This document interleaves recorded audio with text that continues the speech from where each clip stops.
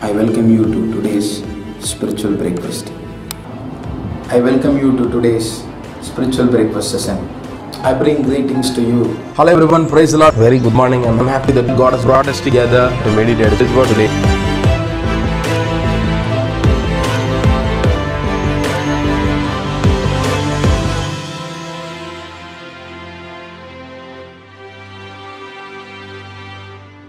Hello everyone, praise the Lord. Very good morning. I'm happy that God has brought us together to meditate His word. May God speak to us even today as we meditate His word. Today is the last day of this week, and God has been faithful throughout this week. So give thanks unto Him, for He has been with us, and what a joy it is to meditate His word early in the morning. To sit in the presence of God and to meditate His word. Today's meditation is from the book of Acts, chapter 14, verse 27. On arriving there, they gathered the church together and reported all that God had done through them and how He had opened a door of faith to the Gentiles.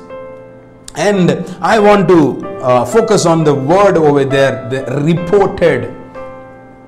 So Paul and Barnabas have done their ministry. I don't mean that that is the ministry they have been called for throughout their life. They have finished. No, they have done their ministry in a part of the world, and they are coming back to their hometown, and they gathered all the people, the church together, and the Bible says they reported all that God has done. We as a new generation believers will have to focus right here. Reported the word. What do we see when somebody goes to the mission, goes as a mission trip to the North India? What do we do when they come back? We receive them at the airport with a mala, and we bring them with throwing the floss on them, and we come there and we celebrate it. We cut cakes, and we treat everybody, and we say that they have had a successful mission trip.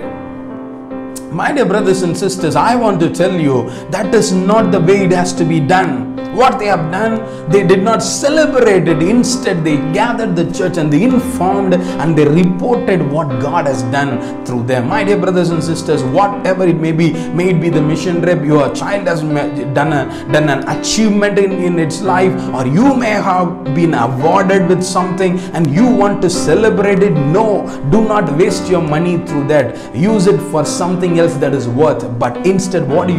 You come to the church. In front of the church, you inform everybody, you report everybody. It is not because of me, it is because of God.